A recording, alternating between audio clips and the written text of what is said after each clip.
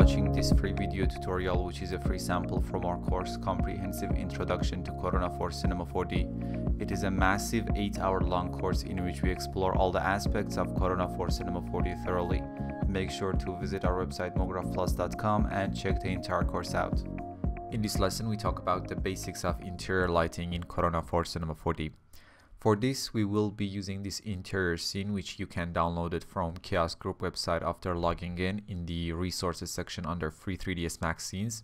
I've just adjusted the scene a bit to make it more usable for this particular lesson. We have only this one opening, which is this sliding door that leads to the balcony. We have some simple furniture and that's it. For lighting an interior scene, you would normally use a simple Corona sun and sky, but you can also use an HDRI map if you are looking for a certain color cast in your interiors. We will be learning both in this lesson. We have this default Corona material applied to all the geometries in the scene, so it's gonna be a simple clay render, but it's gonna help us to understand how the lighting works in Corona much easier. First, we need a Corona sun and sky, so let's add a Corona sun and a Corona sky. Now run the interactive rendering.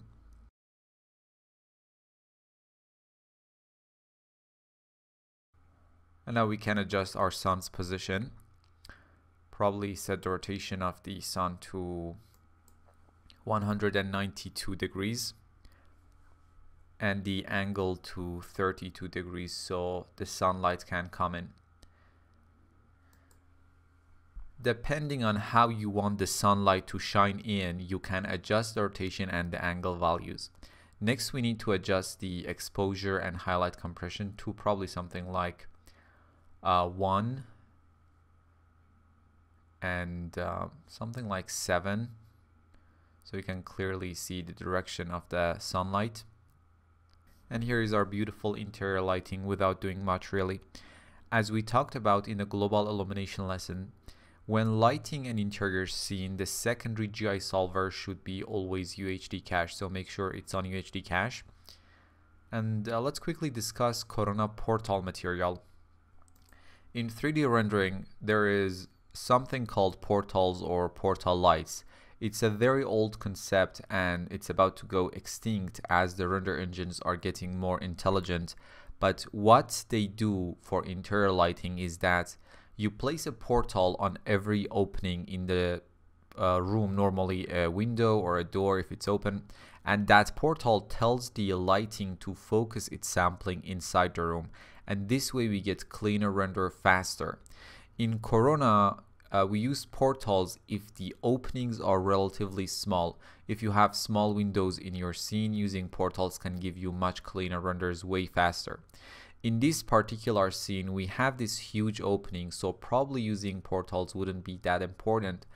But we see how to use portals in Corona anyways and test if using portals can benefit us in this particular scene or not.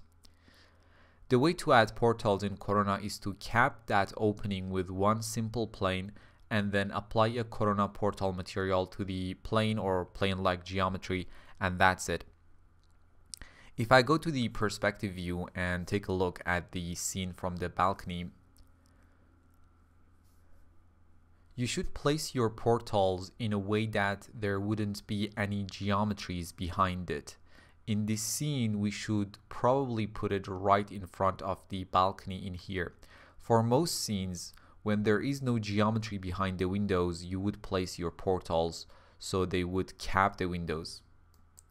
In this scene, let's cap this balcony opening with a simple plane-like geometry. So I'm gonna press M then E to enable the polygon pen tool and make sure 3D snapping is enabled. Now we can gonna cap this opening and rename the geometry to something like portal. Now to make it an actual portal, we need to assign a Corona portal material to it. So create a new portal material and assign it to the portal geometry. And that's it. Now we have a portal to assist with the lighting. I want to test to see if in this scene using a portal can actually be beneficial. So let's get back to our camera view, and I'm going to have a render without the portal and set a 1 minute limit on our render. So let's make sure our portal geometry is hidden so it wouldn't affect the lighting for this first render. And in the render settings under the scene tab or the general settings tab, set a 1 minute limit for the render and make sure there is no denoising because we want to see the actual unadulterated render. So let's hit render. So this is our first render without any portals. I'm gonna store it in the history tab of the Corona frame buffer and rename it to no portals. Now we can make the portal geometry visible and render the scene again.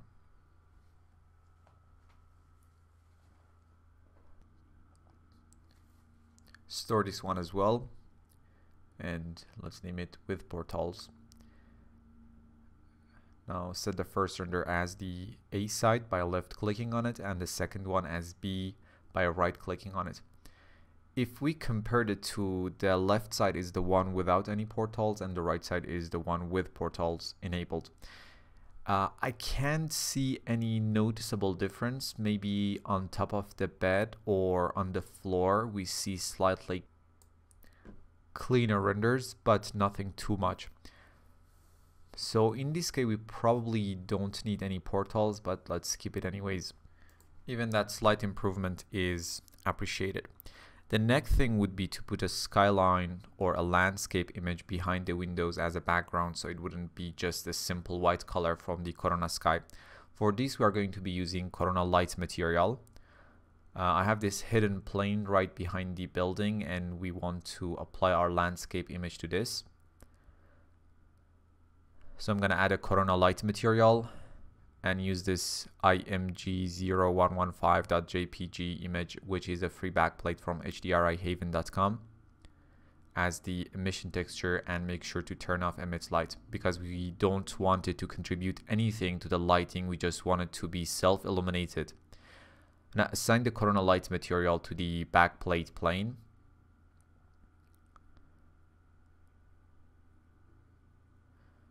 And change the display mode to quick shading in the viewport so we can actually see the image.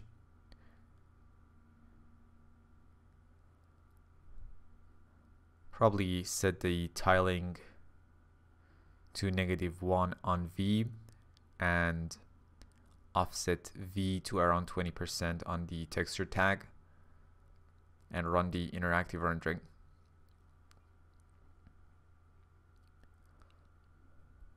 To make sure that the image matches with the lighting, we can increase the intensity of the light material to around 4.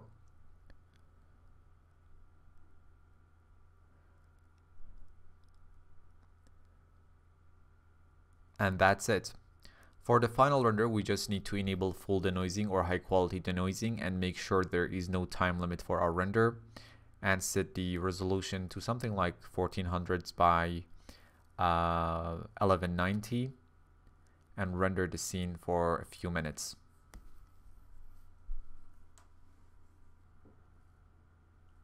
Now I'm gonna stop the render as I've already rendered the scene for 64 passes and saved out as a CXR file. So I'm gonna open it up in the Corona image editor.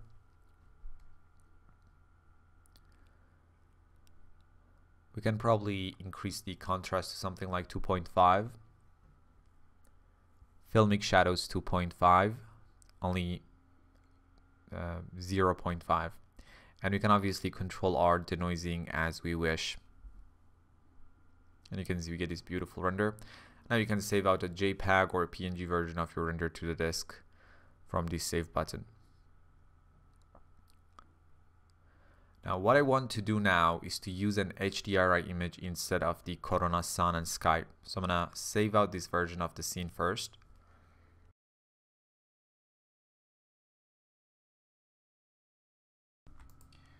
Okay, first let me select the Corona sun and turn it off and hide our backplate geometry and also hide the Corona sky.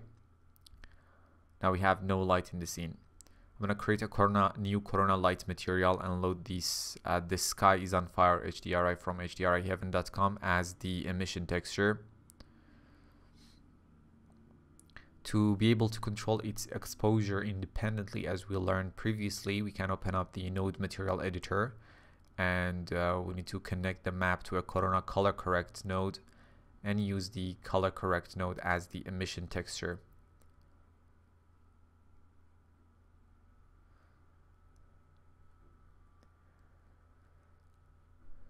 Now let's create a new Cinema 4D sky and assign the new light material.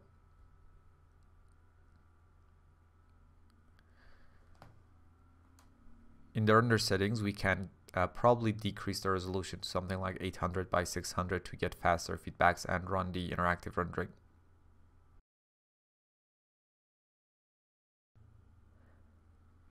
And now we get this gorgeous lighting because we have that beautiful sunset HDRI in our environment.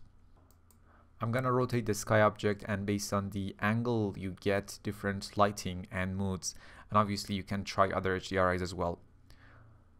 Probably something like 60 degrees would be nice. I'm gonna increase the exposure to 3 and make sure highlight compression is about 2.5 as well. And now let's see what we get. Now this by itself is a very gorgeous render, but if you want, you can obviously add the Corona sun to the current render and try to decrease the intensity so it's a bit more matched with the lighting and make its size a bit bigger to produce diffuser shadows, and probably use a Kelvin value like 3000 degrees for the sun so it matches with the tonality of the HDRI in the environment. For now, let's enable our background geometry, which was called backplate plane.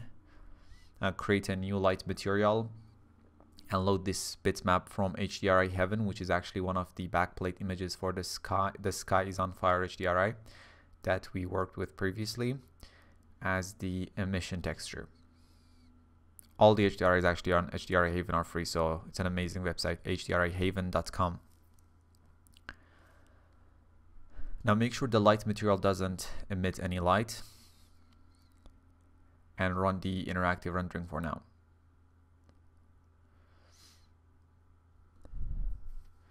You can obviously adjust the offset and the tiling for the image using the texture tag, but it's really up to you. I think the current settings would probably work just fine. Now we can increase the resolution to something like 1400 by 1190 and start the final render.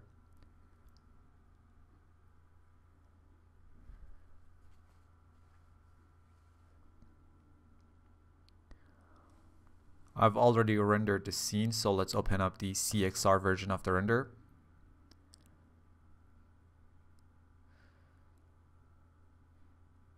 So here is our render with denoising applied. I'm gonna increase the contrast to 3 and filmic shadows something like 0.5. Contrast could be 2, 3, and depending on what you like. Filmic shadows to something like 0.5. Very beautiful and moody render. Great. In this lesson, we learned about interior lighting in Corona. See you in the next lesson. Thanks for watching this free video tutorial, which is a free sample from our course Comprehensive Introduction to Corona for Cinema 4D. It is a massive 8-hour-long course in which we explore all the aspects of Corona for Cinema 4D thoroughly. Make sure to visit our website mographplus.com and check the entire course out.